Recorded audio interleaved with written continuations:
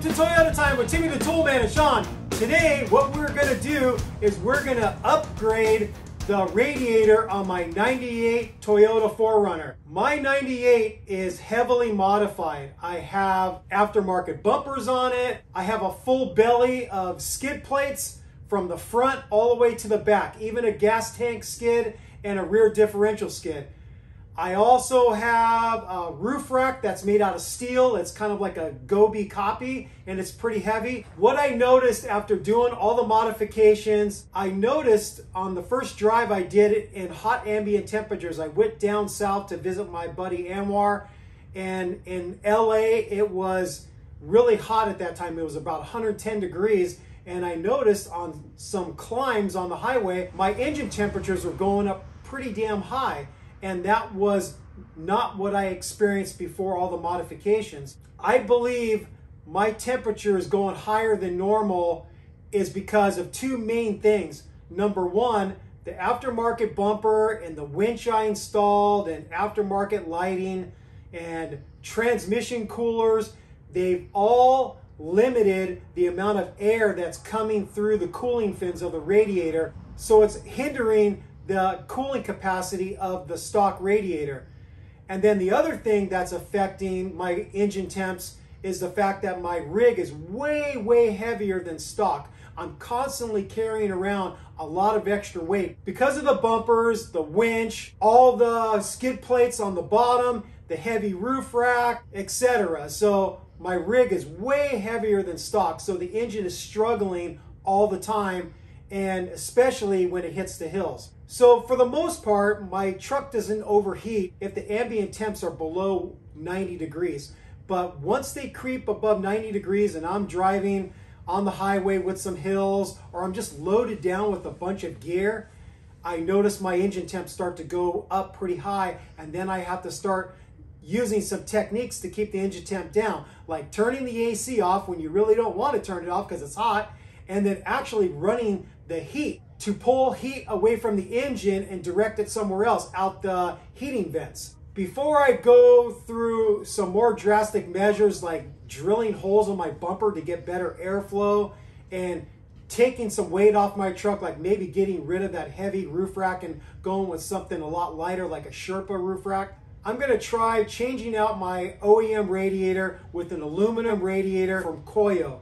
It's this big, beautiful thing right here. This radiator is supposed to have better flow characteristics. It's supposed to direct the coolant through 3 different channels as opposed to 1 channel. And it also has a higher capacity than the OEM one. So it should provide me with some better cooling. The question is, how much better is it going to be? This thing cost me around $400, which included a different radiator cap. You can't use the same radiator cap you have on your OEM radiator. So what we're gonna do is we're gonna show you how to take out the OEM radiator and swap this one in. This is supposed to be a direct fit. There shouldn't be any modifications needed. It should bolt up exactly like the OEM. I'm hoping to see that that's the case and we don't have to do any drilling or grinding or anything of that nature. It's supposed to be a direct fit. One caveat for this Koyo radiator is it's made just for manual transmission. It doesn't have a transmission cooler in it, so I'll flip it around so you can see that. And you can see there's no cooler nipples to hook up your transmission cooler lines. This is not a big thing for me because I already decided to bypass my stock cooler. So I have a standalone Hayden transmission cooler on my truck now. I am not using the transmission cooler at the bottom of the OEM radiator. One thing you have to know if you're going to follow my lead and do this on your 3rd Gen 4Runner and you have an automatic transmission, you are going to have to do a standalone transmission cooler. And we have a video for that. If you click on the link above, you can see that video of me installing a Hayden cooler on my 98 4Runner. So before we get started with the job of pulling out the old radiator and putting in this new Koyo one, I want to do a comparison of my heavily modified 98 4Runner front end and compare it to my stock 2000 front end, and you can see how adding the aftermarket bumper, adding the winch, lighting, and that sort of thing, it dramatically cuts down the amount of air that can reach the radiator and help cool your engine. So let's get out to the rigs and do a comparison. So here's the front end of my stock 2000 4Runner. You have two main areas where air flows through to get to the radiator. You have the grill at the top, and you can see this is not encumbered with anything blocking airflow, and the air can go right through and reach the radiator. The other main pathway, and this is going to be the biggest difference between a stock setup and an aftermarket setup with a big steel bumper, is I also have really good airflow coming in through this bottom part of the bumper. The one thing that's hindering some airflow is the front license plate, but by law in California, you're supposed to have a front license plate. But if I took this front license plate off, I would have even better airflow to cool my engine. Now let's go over to my 98 4Runner and let's see how that compares to the stock setup. So here's the front end of my 98 4Runner. For the most part, in the grill area, there really isn't too much hindering airflow in comparison to my 2000, other than my Warren winch control box. This is clearly blocking some airflow. For the most part, air is still able to get into the upper part of the radiator cooling fins. I do have my large Hayden transmission cooler here, and that could be blocking a little bit of airflow getting to the radiator, because the air coming in the front end when I'm driving has to first go through that cooler, and then the AC condenser, and then finally the radiator. So that big transmission cooler, even though it's helping me with my transmission temps, could be hurting my engine coolant temps. So that's a little bit of an obstruction right there. Now when you go down lower, this is where the biggest difference is. This CBI bumper blocks a lot of air. I have the fair lead for my Warren winch that's blocking most of the air coming through here. I have two small holes here that do allow air to come through, but the rest of this is all blocked. It's solid steel. If the radiator doesn't work to reduce my coolant temps as much as I like, I might drill some extra holes like right here on either side of the license plate to get a little bit better airflow to the radiator. But that's going to be kind of a last resort. I don't want to be drilling into the bumper if I don't have to. Another thing that Sean and I did recently is we put aftermarket aux beam lights on our trucks. You can see a couple of them in the bumper here. I got one in each of these cutouts right here. That's not really affecting air getting to the radiator, but this big sucker was. On a recent trip we did for Sean's bachelor party, this sucker was right here. My truck was overheating pretty bad on the trip. We had some temperatures in the high 90s to 100, and I had to turn the heat on and do all those other things to keep my engine temp down. So I decided to just take this light off the front of my truck, because unless I'm going wheeling at nighttime, I really don't need to have it there blocking air getting to my radiator. So I'm just gonna have this in the back of my truck, and if there's a time when I'm gonna be night wheeling, I'll just quickly bolt it on and plug it in and use it. And I don't suspect I'm gonna be overheating at night going wheeling. That's not gonna be an issue. I don't know if a lot of you other guys that have aftermarket setups like me, you have a lot of aftermarket accessories in the front, a big steel bumper, you have a winch, aftermarket lighting, and your truck is pretty heavy because you've added a lot of armor, and you're also experiencing some overheating issues when the ambient temps get above 90 degrees and you're climbing hills and you're loaded down with gear on a trip. So I pretty much think I can't be the only one experiencing this, and I've already done some stuff for my cooling system. When I bought the truck, before I started modifying it, I did replace the radiator, I replaced the fan clutch, I put a lower temp thermostat. Instead of using the OEM thermostat, I went with a Stant 170 degree thermostat, so it opens up sooner than the OEM one, and it didn't really help out. I think it helps out a little bit, but it doesn't really help out as much as you think, running that lower temperature thermostat. So putting in the Koyo radiator is kind of my last attempt before I start doing some more drastic things like cutting holes in my bumper and getting rid of the steel roof rack, which I really like. But if my rig is just too heavy for my engine to handle, then I'm gonna have to start thinking of ways to take weight off it so it performs a little bit better in hotter temps. With all that said, let's get started with pulling out the old radiator and getting the Koyo 1 in. The first thing you're gonna wanna do is get your skid plate out of the way. And I already got my CBI skid plate out of the way, and we decided not to show it because not many people are gonna have the same skid plate as me. So whatever skid plate you have, get the front skid plate off so you can access the drain and the lower radiator hose for this job. So the drain is right here. I'm going to open it up and start the process of draining.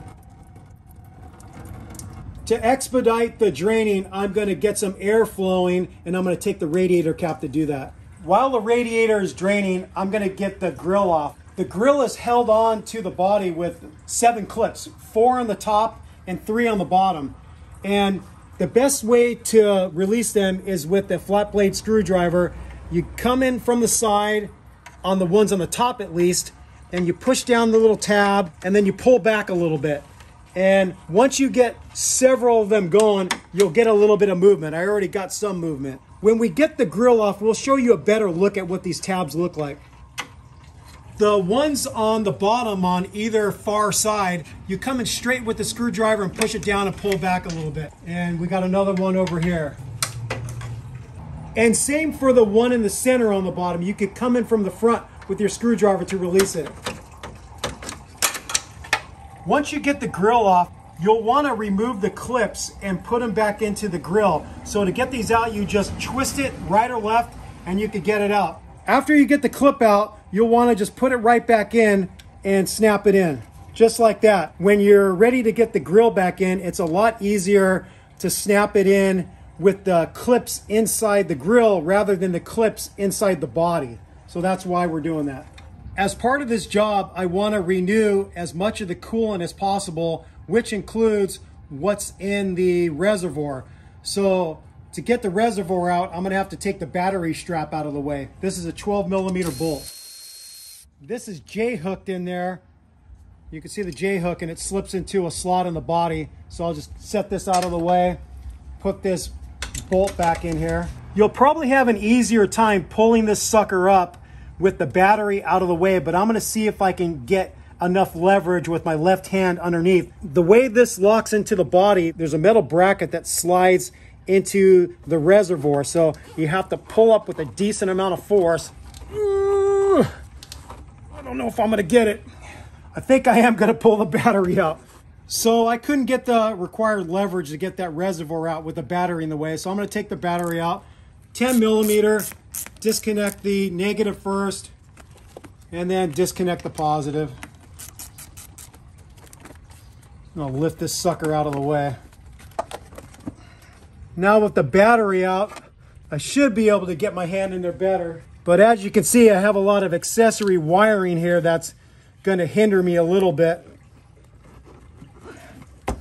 There we go. And I'll just pour what's in here into my drain container. So you can see the area where the body bracket slides into the reservoir and locks it in place. We're going to get the shroud out of the way. And the shroud is 2 pieces. It has a bottom section, and then it has the main top section. So you don't have to remove the fan clutch or anything to get the fan shroud out because of the fact it's 2 pieces. You remove the lower ring first. It's held on with a clip on either side. So you pull outward on the clip and then slide it out, just like that. And then I'm gonna do the same on the one on the passenger side. The bottom ring of the fan shroud plugs into a few clips on the bottom, and you just have to pull them out, and then you can free the whole thing. You can feed this up to your friend. Before we can remove the upper part of the shroud, we have to get the upper radiator hose out of the way. I'm going to use some 90-degree needle nose pliers, compress the clamp, and move it back on the hose. Give it a twist here. It's been on there for a while. I think I'm going to have to use a hose pick tool to break that free. I'm going to reuse this radiator hose, so I have to be careful not to pierce it. So I'm just getting it in between the rubber of the hose and the plastic of the radiator, and working it around. Okay, that should have broke it free enough. There we go. The fan shroud is held to the body with 4 10mm bolts, 2 on each side. I'm on the driver's side right now. I'm using my Milwaukee gun and a deep 10mm socket. It'll get the top one. This lower one is obscured by my transmission cooler hoses, so I'm gonna have to kind of go underneath it to get to that bolt. I actually have better access to seeing the socket get onto the bolt, so I'm doing it from underneath.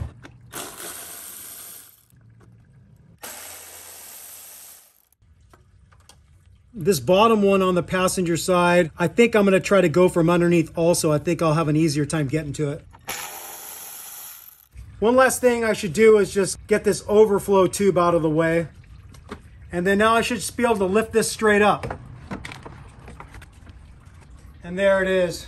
And then remember what I was saying that the lower ring was hooked in? It hooks into these spots right here. So when you're looking from underneath, this is where you have to disconnect that lower shroud ring to completely free it. The draining of the coolant out of the petcock valve kind of came down to a trickle. A little more than 5.5 quarts came out, but I know there's still coolant in the system. So I'm gonna now remove the lower radiator hose, and when I break it free of the nipple of the radiator and pull it off the nipple, there's gonna be coolant coming out and it could get a little messy, so just know that. So compress the constant tension clamp and move it back on the hose. I'll give it a twist and see if I can break it free. Oh, yep, it's gonna come free. Now I'm gonna try to get out of the path of the coolant because I know I'm gonna probably make a mess. Oh, not bad, not too bad.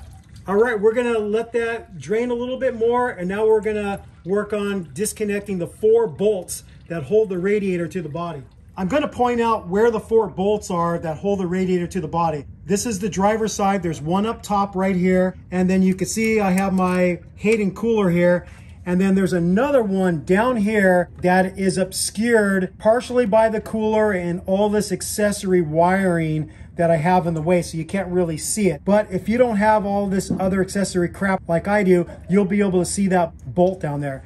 Then coming over to the passenger side, you have one up top that's really easy to see, and then the one down below is a little bit obscured by the air conditioning receiver dryer, but it's right down there. Those bolts are a 12mm, and I'm gonna zip them out with my Milwaukee ratchet.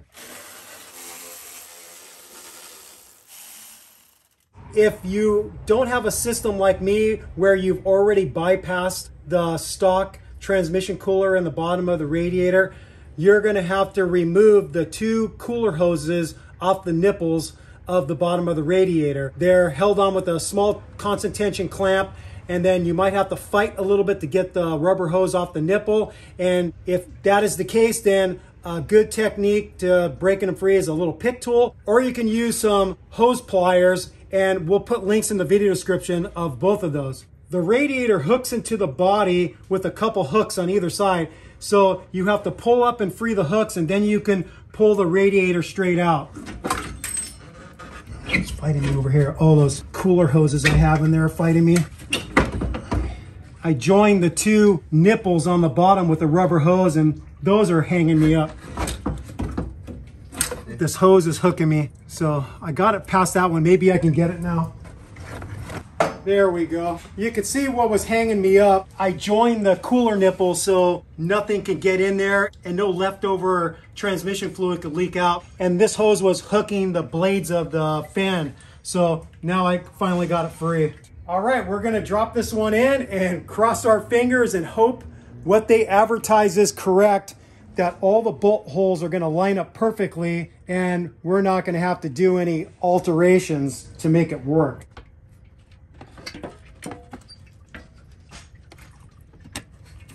Okay, it's in there. Let's see how the bolt holes line up. The top one looks really good, and this top one over here looks pretty good. So I think maybe we're gonna be okay. I was able to get all 4 12mm bolts started with no problem. So Koyo did stand up to their statement that it is a direct fit. The torque value for these bolts is like 9 foot-pounds, but I'm just gonna go by feel. Use that German spec we all know and love. Good and tight. Just getting good and tight. Good and tight. Now that I have the radiator properly secured to the body, I'm going to reconnect the lower radiator hose. Just make sure you get maximum insertion. Got to bottom out on it. And then get my needle nose pliers and move the constant tension clamp over the nipple. And there it is. It looks like the nipple on the aluminum radiator is a little bit thicker, so it was a little bit more of a chore to get the constant tension clamp slid over, but I got it. Now I'm going to get the upper shroud in place.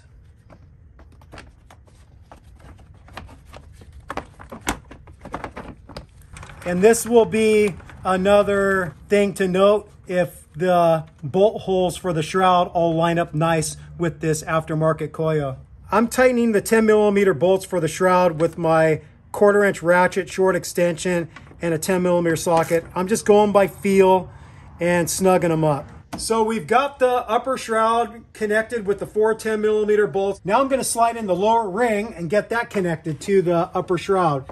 So I have to slide this sucker underneath. Try to get one side started here on the driver's side and then probably go underneath and get the other side started. I've got the lower piece of the fan shroud reconnected with the 2 metal clips. And now I'm going to reconnect the upper radiator hose. Okay, that's reconnected. Now I'm going to get the reservoir back in, and then after that the battery. We'll just snap this in. Remember, it's got to slide over this bracket. I'll get the tube in there and then hook up the hose. Boom, goes the dynamite. If your reservoir was really dirty with a bunch of gunk in it, you could rinse it out with some water. Mine was pretty clean, so I didn't need to rinse it out. Okay, I'm gonna drop the battery back in like this. Gonna get my battery strap in place. I have to hook the J-hook into the body first. Fish that down there. I've got the J-hook hooked, and now I'm gonna get the 12mm bolt started. Strap this sucker down. So the total we got out of the cooling system is somewhere a little bit more than 6.5 quarts. If I was able to get out a total of 8 quarts, then it'd be a little bit easier to fill it, because all I would do would be to add a full gallon of concentrate and then a full gallon of distilled water, and I'd be really close to topping off the system. But because I didn't get quite that amount out, I'm gonna mix a 50-50 mix in a gallon container, and I'll show you that right now. So what I'll do is I'll pour in 2 quarts of concentrate, then 2 quarts of distilled water to make a 50-50 mix, and then I'll pour that in, and then I'll make another gallon, knowing that I'll probably use most of it because I still have to top off the reservoir. If I have a little extra, I have a little extra. So this is how I'm gonna mix it at first.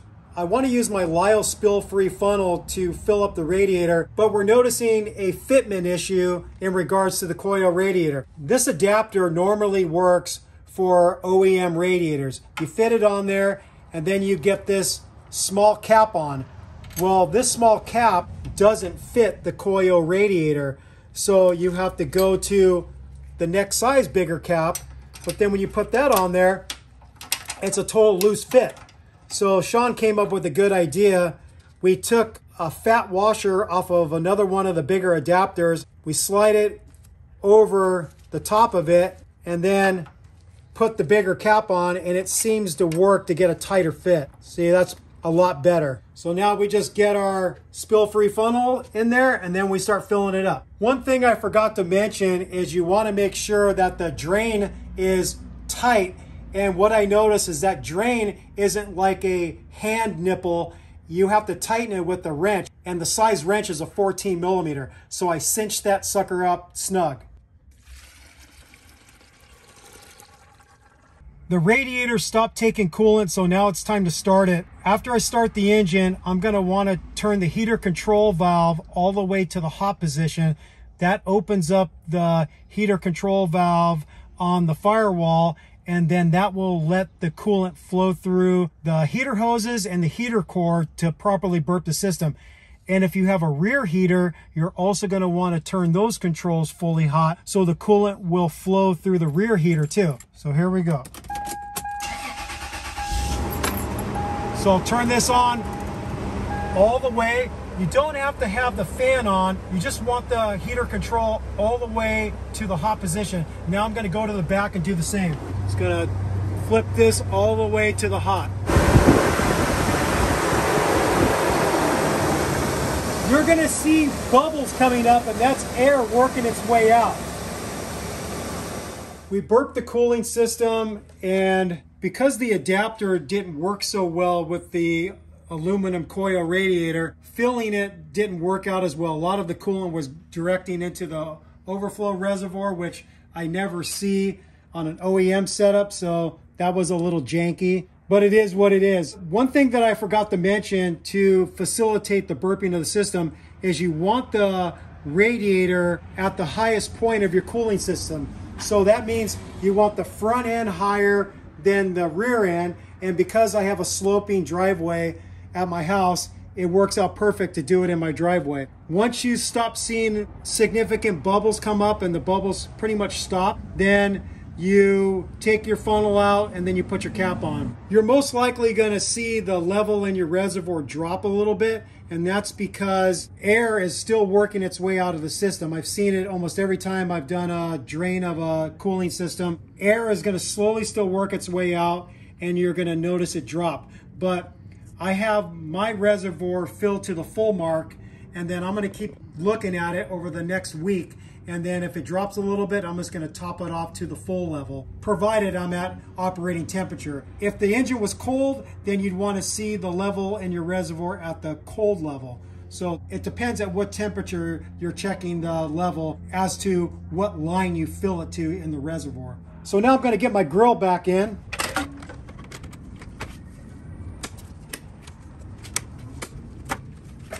There it is. All right, we're all done with this job.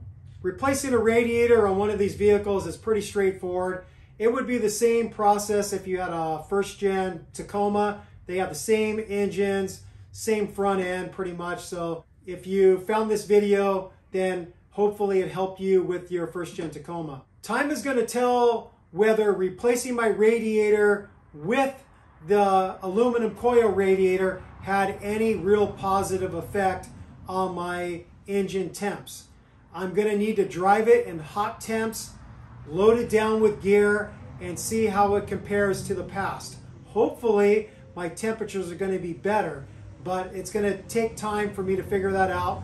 What I'll do is I'll add a pinned comment. That will be the first comment you see, and I'll give updates. So as I take trips and hot temps, I will report what I found, and hopefully I'm gonna be reporting that my engine temps are much better than they were. But if they're not, then I'll also report that too, because I don't want anybody following my lead and spending $400 on a radiator and radiator cap when it's not going to really benefit you. So if you don't see a pinned comment yet, that means you caught the video before I had a chance to really test this system out. So I would advise, don't go ahead and buy it until I can give you a report whether it is having a positive effect on my coolant temps or no, it's really not doing anything for me, and the OEM radiator is just as good as the Koyo. So stay tuned, and hopefully I'll be reporting some good news. With all that said, we thank you for watching Toyota Time with Timmy the Toolman and Sean. We will, of course, be back with more videos. If you haven't subscribed yet, hit that subscribe button. If you want to be notified when we put up new content, click on the notification bell. Peace out, happy wrenching, sick mods, and sick aluminum radiators from Koyo. Bye-bye.